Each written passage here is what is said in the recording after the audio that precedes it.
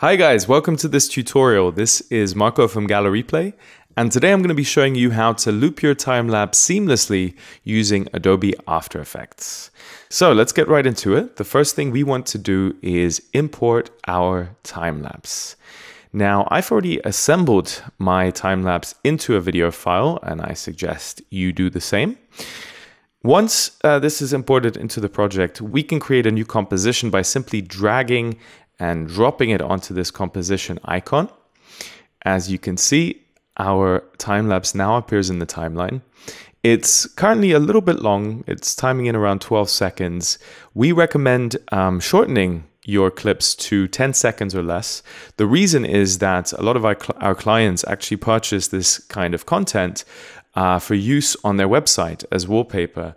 And so it's in their interest for the clips to be short and small in file size to keep their websites loading quickly. So what I'm going to do is I'm just going to pull this back and reduce the length, the duration of this clip to just under 10 seconds. Now that that's done, I am going to take the cursor and position it somewhere near the middle of the clip. It doesn't have to be in the exact center. It doesn't really matter where we place it, just somewhere around the middle. And we're then going to go to Edit and Split Layer. You can also use the shortcut Shift Command D for this.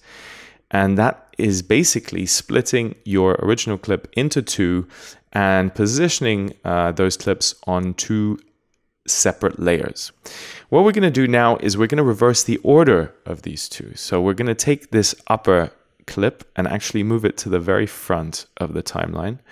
And we're going to take the lower clip and pull it back to kind of behind the upper clip. But we're going to leave a little bit of an overlap. About a second, 25 frames is usually sufficient.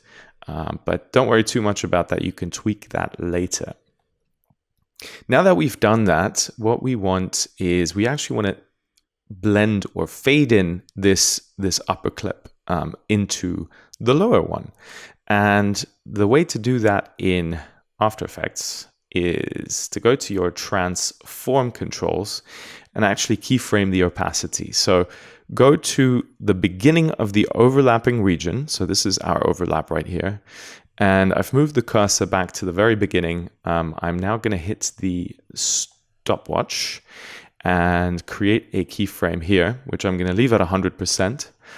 And I'm going to move the cursor to the very end of the overlap, or near the end of the overlap, and create another keyframe. But this time I'm going to take the opacity down to 0%, which is in effect fading out this upper layer. We can see what that looks like if we deactivate the lower layer. And as you can see, it is now fading to black because we have a black background. And that's exactly what we want. So let's reactivate this layer. And essentially, we are now fading the upper one into the lower one. And that's pretty much it, because now it should no longer be possible to see any kind of hard or jump cut. And we can test this by just adjusting the in and out points a little bit. And basically just playing back. It's going to be a little bit choppy initially because it's rendering. Here we are coming up to the transition. Let's take a look. Yeah, that looks pretty smooth. It's impossible to tell where the video begins and where it ends. The transition is invisible to the naked eye, and that is exactly what we're aiming for, exactly what we want. And that's it. It's now ready to be exported. And that brings us to the end of this tutorial. Thank you very much for watching. And remember, if you have a lot of this kind of content and you'd like to monetize it, do apply to gallereplay. Simply go to www.gallereplay.com/application and send us a few examples of your work. We're always looking for new creators to collaborate with, to add to our roster of loop experts. And we look forward to seeing your time lapses.